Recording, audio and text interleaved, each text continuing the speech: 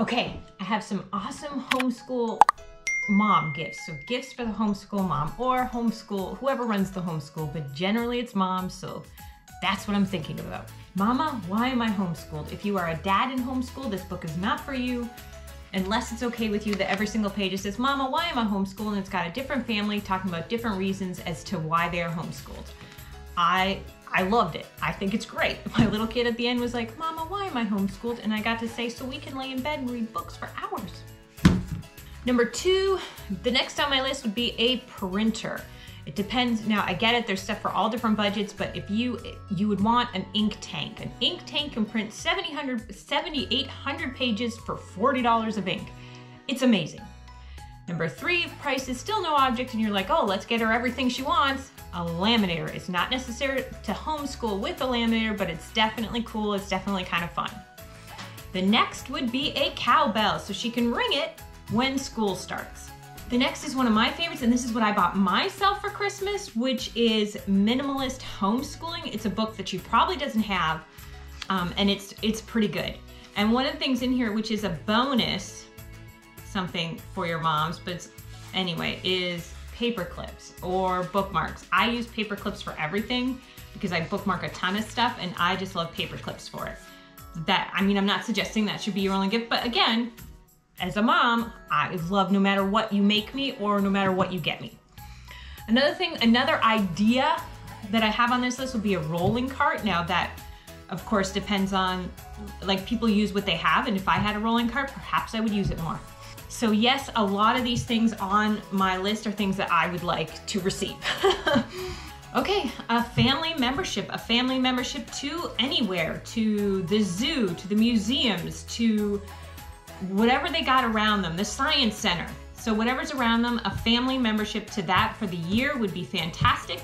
Another thing on my list that would be amazing would be one of those giant paper cutters. Do you know the old ones that they use? So pretty much anything a classroom uses would be kind of cool. You know, where they have the big arm. That would definitely be cool. It's not necessary, but that's why it's a Christmas gift, right? It's not necessary, so it's something I wouldn't buy for myself. I wouldn't buy myself a laminator, but boy, do I kind of want one. I do. And then last on my list, I think this is the last item. This is another thing I got myself for Christmas this year. It's called Blinkist, Blinkest, and it's book summaries. They don't have homeschool books on them, but they got book summaries about parenting and about, a ton of stuff. And so they're summed up books, which I get is not the same as reading a book, but it's kind of cool to get one of the books I was reading the other day, and this isn't sponsored, one of the other books I was listening to the other day was a summary of how to make your kids excel. And that's not to have them do 100 different things, but to have them choose what they like or notice what they're interested in and just go full bore into that. So for example, my one son's into skating, my other son is into composing. All right, go full bore into it. And instead of having them be like, okay, you got to do chess for a bit, and now you got to do music for a bit, and then you got to do hockey for a bit, and then whatever it is. It was this book on successful children or fulfilled children or something like that, but it was pretty good. So again, Blinkist, and I guess that's it for my list. I think that's everything.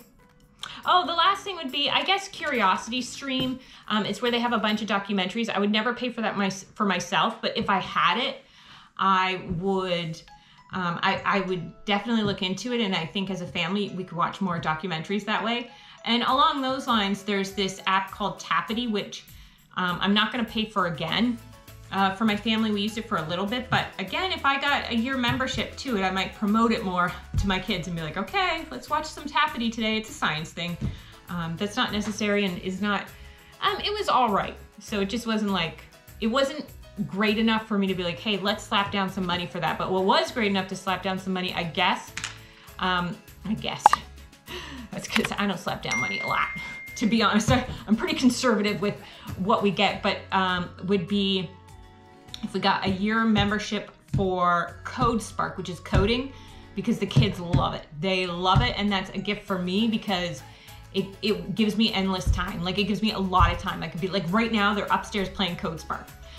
So I can let them use their tablets and not worry that something's getting broken or there's arguments or debates, and I can actually do deep work or work on something, and it's because of Code Spark.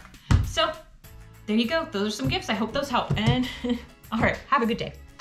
Can you say, please like and subscribe? Please like to like. And hit the bell for notifications. Hit the bell for notifications.